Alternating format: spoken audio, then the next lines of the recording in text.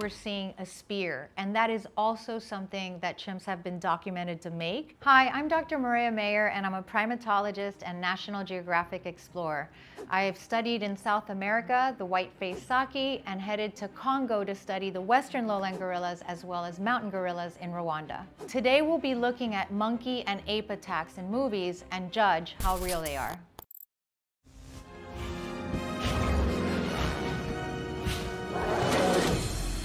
Gorillas spend most of their time on the ground. I have observed them climbing trees with, a lot of skill and dexterity, but scaling the Empire State Building, especially an animal that size, not too probable.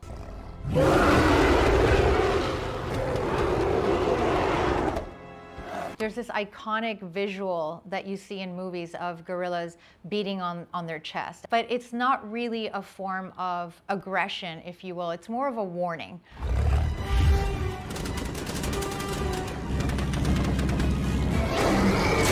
And while they're incredibly strong, and believe me, I get adrenaline rush every time I'm charged, they're not violent animals. The only time that I've ever really witnessed a gorilla be aggressive is when another male tries to sort of hone in and take one of their females and really kind of destroy that family unit. Yes, these are really strong animals, but there's also a very gentle and nurturing side to them that you don't often see in the media.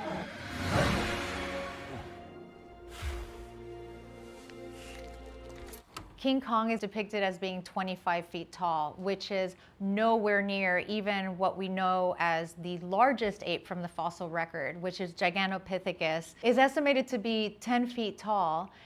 Disappeared about 300,000 years ago and is not even half the size of what King Kong is depicted to be. Because this is such an iconic film, and they do make an attempt to bring in gorilla qualities such as that protective and gentle nature that he shows Andero. I'm gonna give it a 3 out of 10 just for that.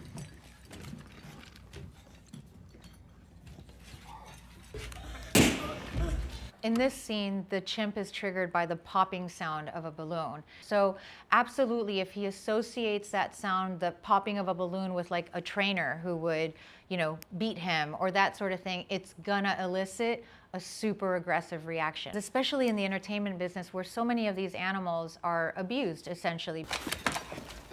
No, Gordy, no! Gordy's size and appearance definitely looks realistic here, and even the way that it moves, the way that it sounds. So chimps are extremely communicative, and they send different messages to their group members through different pant hoots. I would say they did a really good job in at least depicting the sounds right.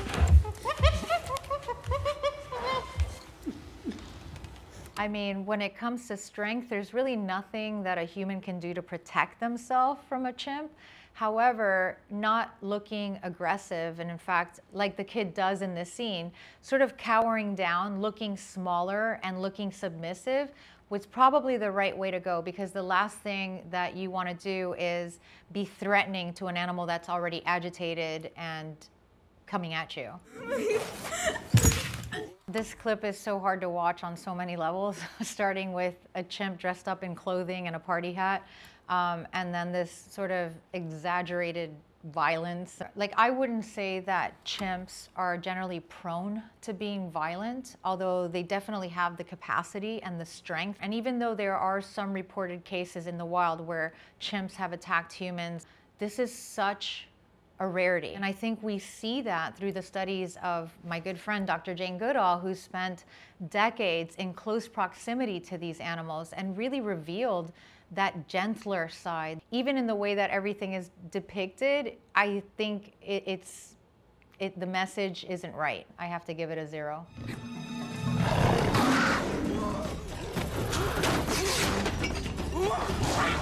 I love this clip, because one of the things that you see happening is that the gorilla takes great care and concern for this infant. And they have these massive canines that you see here. So they're very powerful animals, but they're not predators. Leopards are in fact the only predator to a gorilla. But it's not often that you see this interaction. Funny enough, I am one of really a few of a handful of scientists who observe Western lowland gorillas in the wild and actually saw a leopard attack a silverback gorilla. The gorilla escaped, but not unscathed, and had a massive wound to its stomach, which took months and months to heal. It is actually very dangerous to the gorilla when those kind of interactions happen.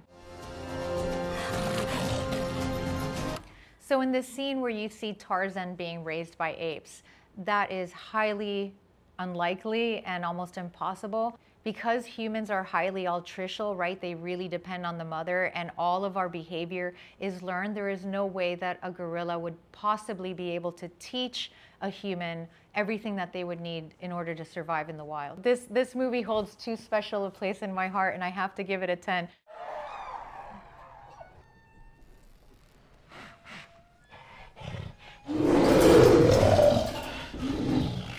There's ape shelters that might house gorillas and orangs and chimpanzees, but they would never be in the same enclosure. However, there are places where you do find gorillas and chimpanzees coexisting, although not often overlapping in the same territory.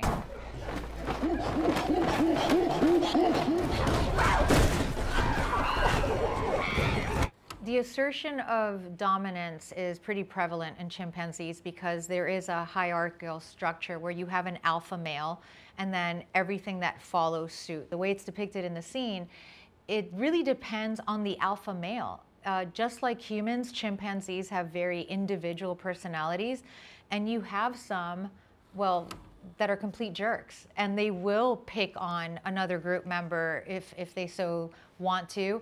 And even though most people are aware of the term alpha male, the truth is that females are also in charge, and they are also helping to lead the group. And so oftentimes they will choose and prefer leaders who are generally a more gentle alpha male, although they still will assert their dominance. You don't often see where they're just like picking on a particular individual in the group.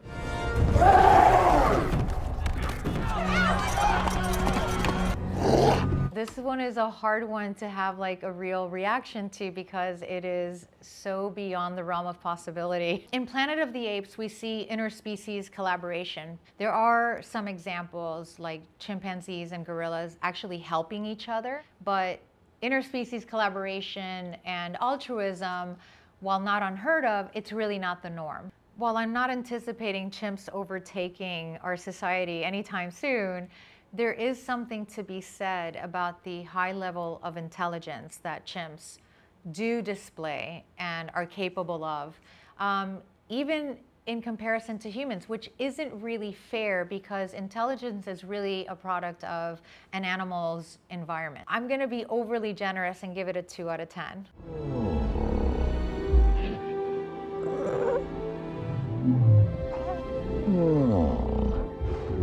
Seeing this ape help a juvenile ape is something that I've witnessed many, many times, but that's all circumstantial. Of course, they need to be genetically related, but more often than not, you see for example, silverback helping the young ones, really teaching them the ropes, getting them out of trouble, out of danger. The cutest scene I've ever seen in the wild is the silverback teaching the young males how to beat on their chests.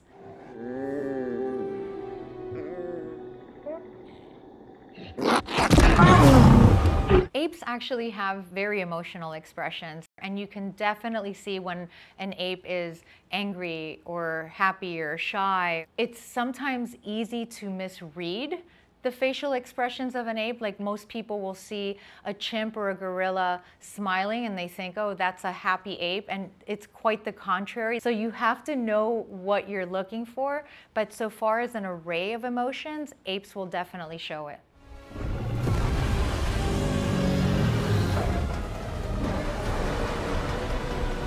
So I have never witnessed an ape fighting with some kind of a reptile.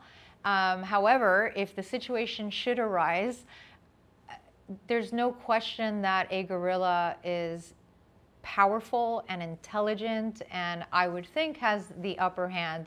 That I know of, there is no reptile the size of Godzilla, so I think they're good. Probably gonna make a lot of people mad, but I'm gonna give this a 1 out of 10 for realism. And the only part to me that felt realistic was this sweet interaction between the older ape and the juvenile.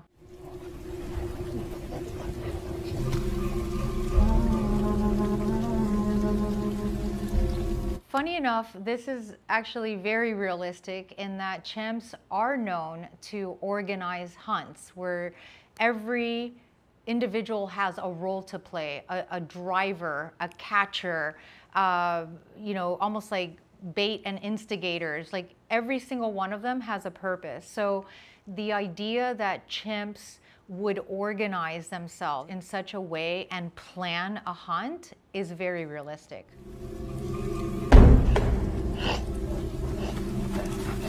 Koba is a bonobo, and bonobos are actually known for make love, not war. And what's funny to me is that the look of Koba is very aggressive. It's not the sort of gentler, softer look that we know bonobos to have.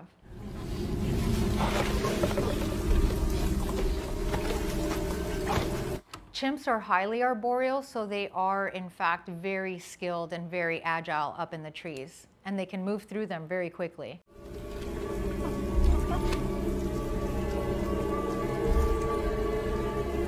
So nonverbal communication and gesturing, like we see here, is actually not uncommon. While we generally hear chimps being really loud and vocal, there's also much more subtle ways in which they are able to relay a message and communicate. So Caesar eventually teaches the sign language to the other apes that we all know, like the famous Koko the gorilla learning how to sign language, and chimpanzees also have been taught how to sign. But this is not something that naturally occurs in nature. This is something that is learned behavior. So if a chimpanzee is taught sign language, they are in fact very capable of passing that on to another generation of chimpanzees because it's all learned.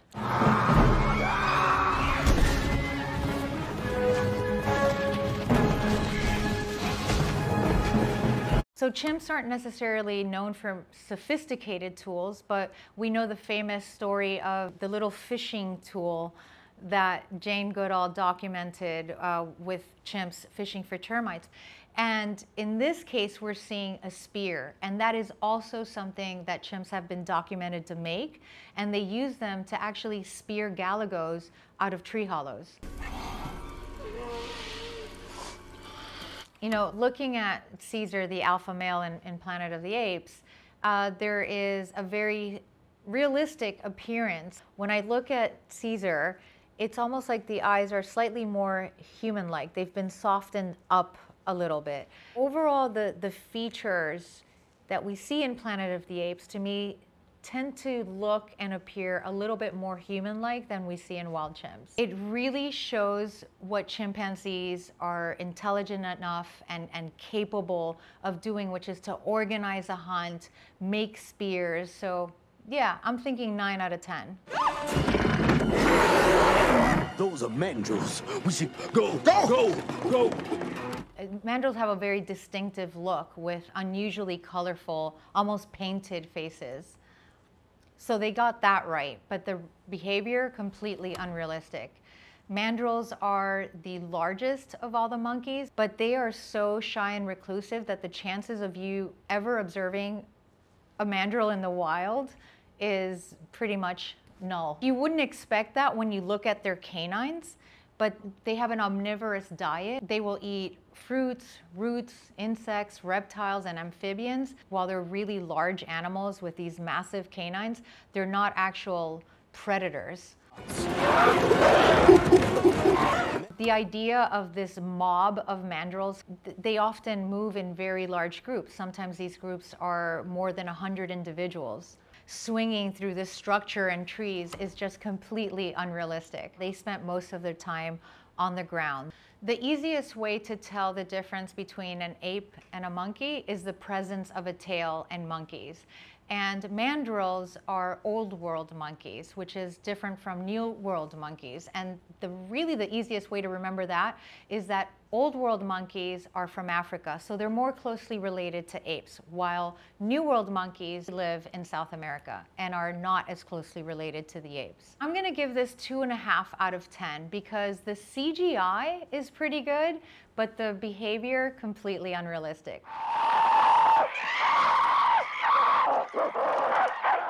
What we see here is a group of hominins in Africa, and they're made to really look like apes. Hominins, of course, are part of our ancestral lineage. Humans are upright and bipedal.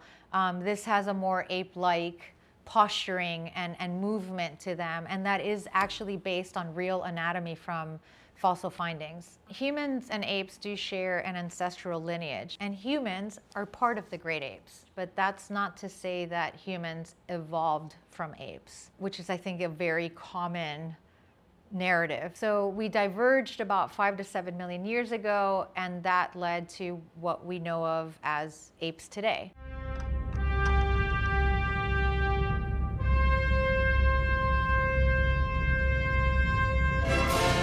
There was this previous notion that what separated humans from the rest of the animal kingdom was the ability to make and use tools. And as we know, Jane Goodall then observed a chimpanzee making and using a tool. So that was the famous question: do we, redefine tool, or do we change the definition of what it means to be human?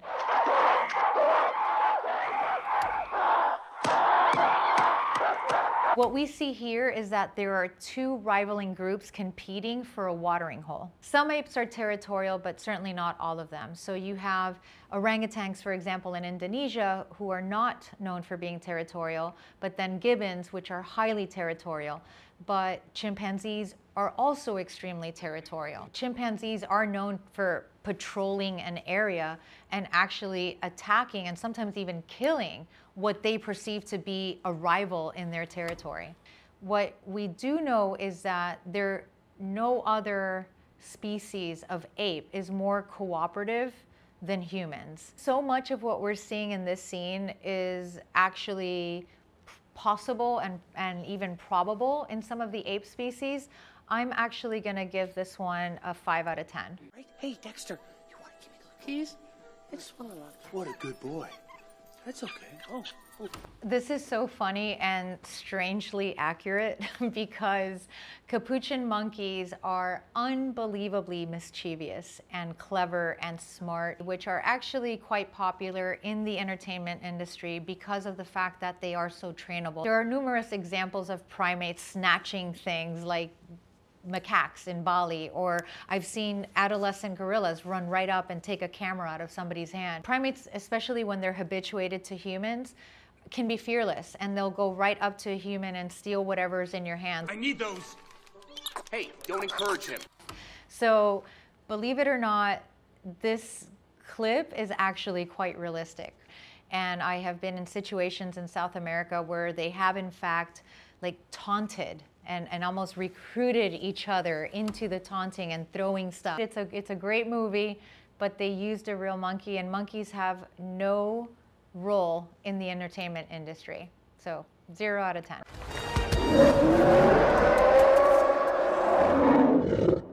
So I've seen a lot of orangs in the wild, but that is by far the largest and definitely seems to be more of a depiction of Gigantopithecus. Despite the fact that Gigantopithecus is the largest known primate fossil, you would think it's more closely related to gorillas, which are the largest living ape.